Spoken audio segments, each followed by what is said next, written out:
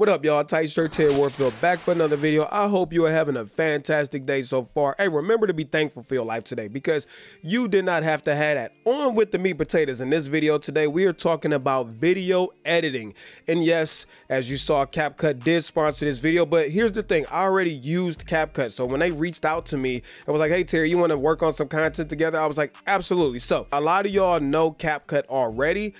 You know, especially if you use Instagram or TikTok and there's our fire detector.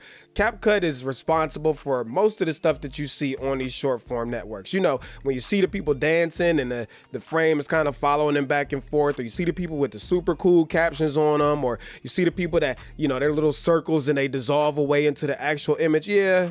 All of that's CapCut. And the best part about CapCut is this for Android and iPhone, and most of it is free. There is a pro version that has some advanced stuff in it, but the majority of people use the free version because it's so robust to be free software, and it can interface directly with TikTok. There's sound effects and all that stuff in there. So if you don't have CapCut and you do short form content, it's really something that you should download and check out. But in this video, I actually want to hone in on something different. A lot of y'all know about CapCut Mobile, but did you know that CapCut has a full freaking desktop app for Windows and Mac, and it is really good? And there's also a free version with the pro upgrade if you want the really advanced stuff. But here's the thing about the desktop app: it's just as good as most other desktops out there, and it's really tailored towards creative. So what I mean is, it's got all the advanced stuff in it. The tracking, the color grading, all of that stuff is free, but it's also roped in with social media stuff. So it's got the TikTok music library built into it. It's got the auto captioning system built into it, and stabilization, all these other crazy things that I'm about to show y'all. It's got all this advanced stuff, but it's super easy. So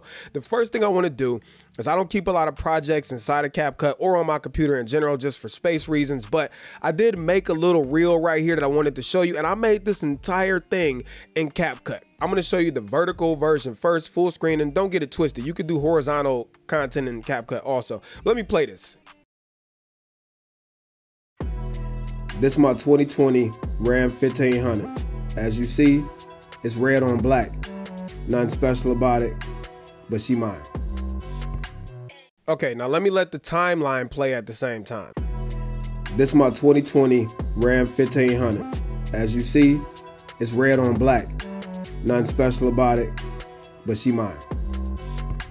Okay, so again, that entire thing was created in CapCut in about 5 minutes. No cap or exaggeration. So I want to break this down real quick. I'm going to start with the footage itself. Now, obviously the footage came from a camera that I had already filmed previously, but if we go up here to our inspector tab up here, I'm going to call it inspector because that's what it's typically called on all other programs. So of course you can do your scaling and stuff like that, and you can change the blend mode, opacity, but you see stabilization is included for free, right? Noise reduction is also included, although it is a pro feature, and video flicker removal is included also. If we go back up here to the inspector, there's an option for cutout, which I'm going to show you guys and gals in another clip. There's masking and enhancements in here.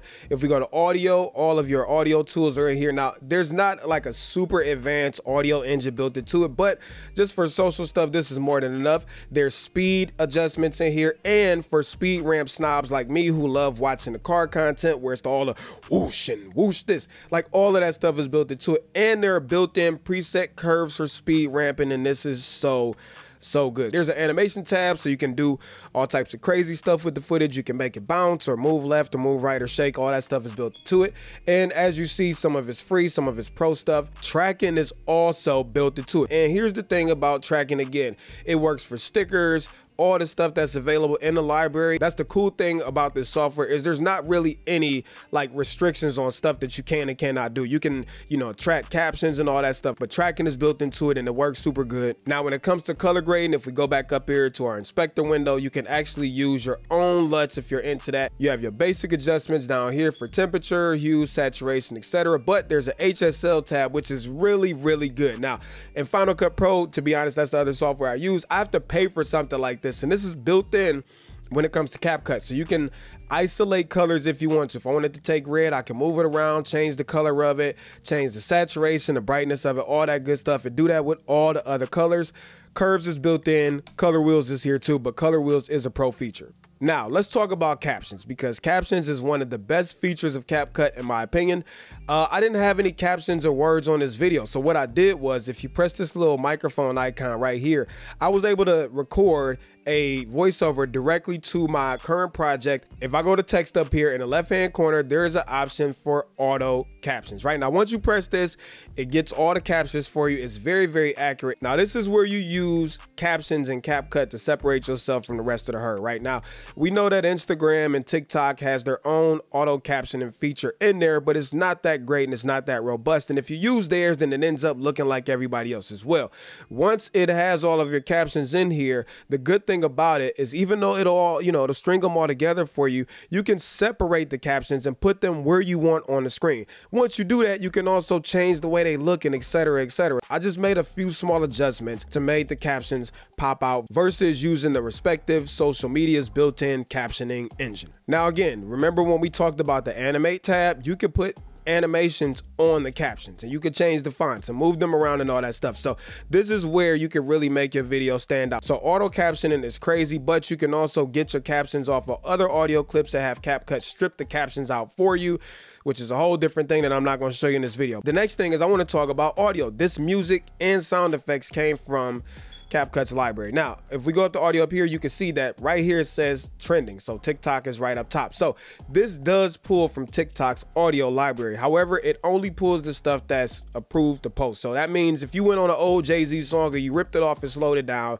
yeah, that stuff won't show up in here. But it's a good way for you to see what audio is trending in here, because when it comes to posting social media content, you should be trying to use trending audio, etc., if you want maximum exposure. But anyways, I was able to go in here, music, you can break it down by what type of genre you're into, and if you're into sound effects, those things are included also. So I just went in here, found an appropriate song. There's also a feature in here, if you like to track out your timeline first, it can detect where the cuts are and pick an appropriate song for you, which is some crazy AI stuff. But for me, I found a song that worked, and then once I did that, I used some transitions in here. Now, these transitions are part of CapCut and they're free.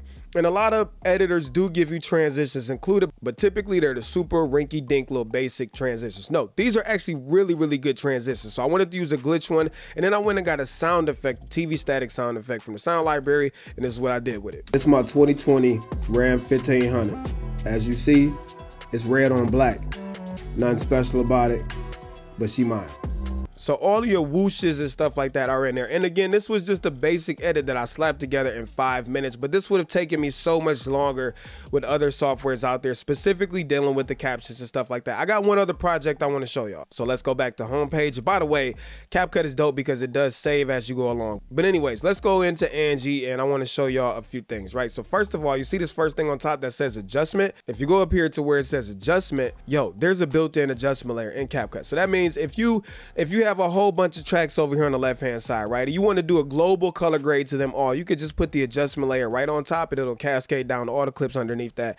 Super amazing to be built in. But I want to show y'all something real quick, because CapCut's AI stuff is actually next level, which is why it's so popular. So if I were to go ahead and come up here to the enhance tab, it automatically detects a face. Now, some of this stuff is included, some of it's pro, but just look at it real quick. So let's just say I wanted to change her skin tone. It automatically puts a mask on all the different parts of her face. So let's do her skin first. If I wanted to change her complexion, I could click any of these colors and just change the way it looks. And these actually look natural. They don't look fake. And I can obviously adjust the warmth and the degree of it, but that's crazy that you could go in and just adjust somebody's skin tone like that and it looks great. Also, you could go and smooth their skin, you can brighten up their face, you can whiten their teeth, and if you go down here to the facial beauty tab, it actually splits it out into face, eyes, nose, mouth, and down here is where you could do sort of like a liquefied thing. So if I wanted to like change the shape of her face, look, I can just change the shape of her face. If I wanted to change the length of her chin,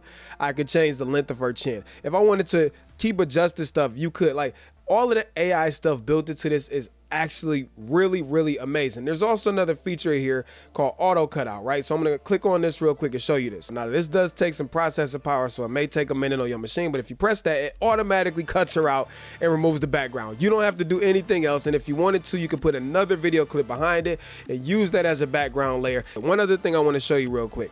If you press this little icon right here, you can actually create a thumbnail from this video clip. So I'm going to turn the auto cutout off and then confirm. I'm gonna press this. Then I can go in here and let's say just use this, right? Select from video, edit. Now I can go in here and create thumbnails right inside of here. And I can, you know, obviously put all the different captions and text and stuff like that, and then export that as a thumbnail, which is crazy. If you go up here, there's 2 tabs. So you got video effects, and these are like all of the popular things you see. I really want to go down here to body effects. And again, this is just stuff to be creative with. So if we were to put in like the lighting eyes and drop that on here, look at that. Look at that. Ain't that crazy?